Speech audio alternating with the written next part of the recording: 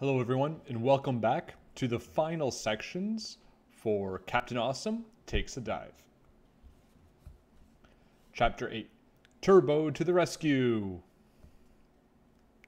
No matter how Eugene twisted, turned, or moved, he couldn't fall asleep. How could he? Tomorrow was Friday. Isn't Friday the most awesomest of awesome days? Even during summer vacation, Friday was like the best parts of Monday, Tuesday, Wednesday, and Thursday all rolled up into one day called Monosnoozer's Day. It was pizza day at school and the night for Sunnyview's Superhero Squad sleepovers. But this Friday meant something else.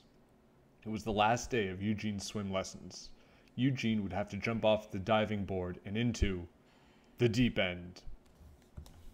Eugene couldn't remember the last time he felt this unawesome, but it probably involved his mom and the words vegetables, no, and dessert. Eugene plopped back onto his bed and covered his face with his pillow. Blah! He groaned. Turbo raced on his squeaky wheel, getting his little muscles ready for their next mission. Eugene sat up and stared at his sidekick. Turbo stopped running. He looked right at Eugene and said, "Squeak, squeak." "You're right, Turbo. We have to be brave. That's what superheroes do." Eugene climbed from his bed. He clenched his fist and puffed out his chest, because heroic moments like this require chest puffing. It's our job to protect the Sunnyview community pool from the blobby blob blob from the deep end, and no blobby blob blob is going to stop me from doing it. Chapter 9, Grab, Squish, Blob. It was here, the last day of swim class. When a newfound courage in his heart, Eugene had thanked Turbo for the pep talk the night before. Eugene arrived at the pool, ready for action.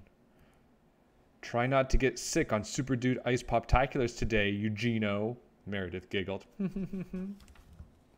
Eugene ignored Meredith. For one, she looked pinker than cotton candy with pigtails, and for two, Eugene was on a mission.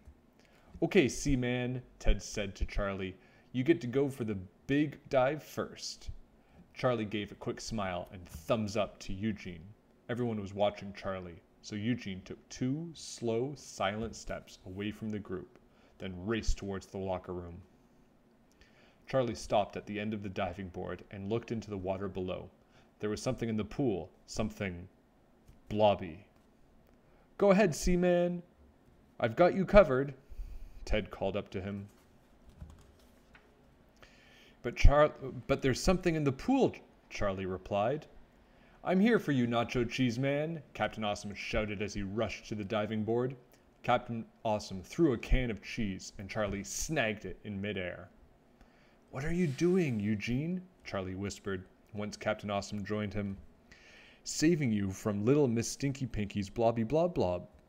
And with those brave words, Captain Awesome dove into the water. Mighty!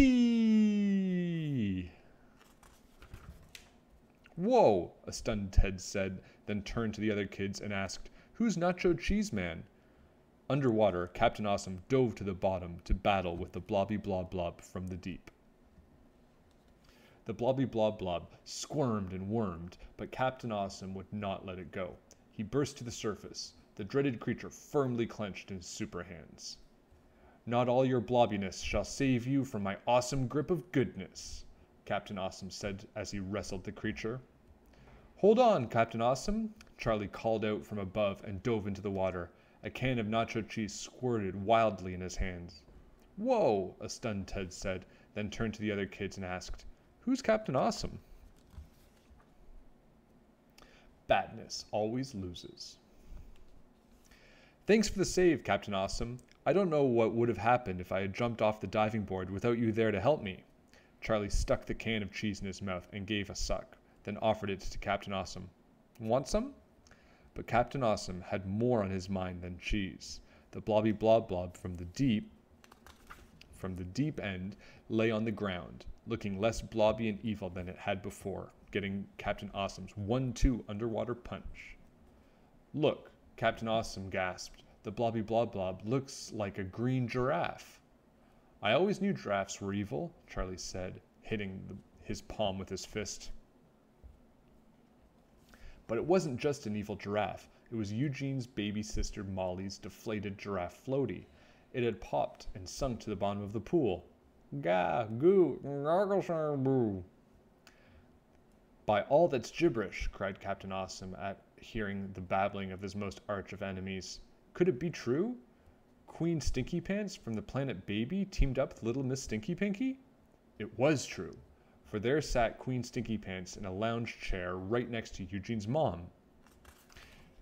She was smelly, she was stinky, she was sticky. Sticky?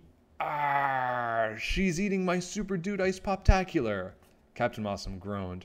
Her terrible trick worked. Why didn't we see her stinky stink was the real evil behind this plot? Because you can't smell evil underwater, CA. Even stinky evil, Charlie reminded him.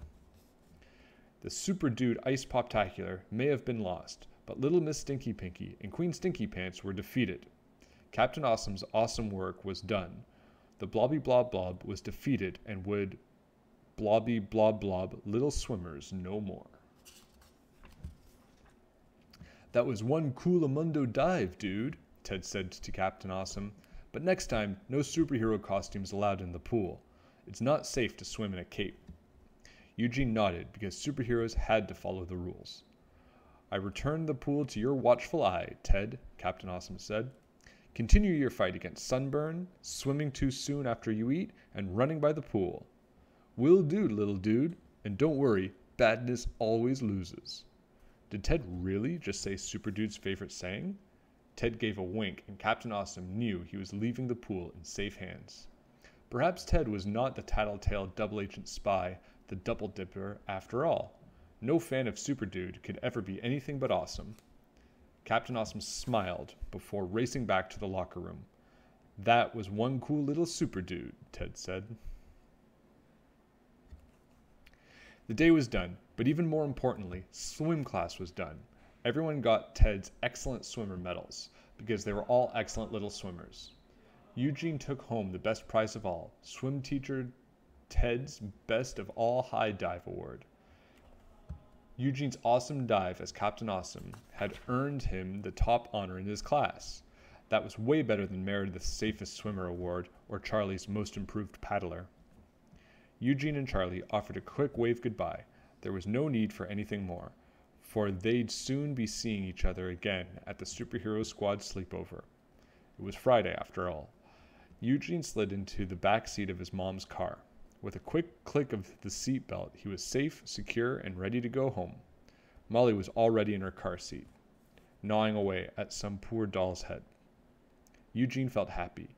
He sat back and closed his eyes.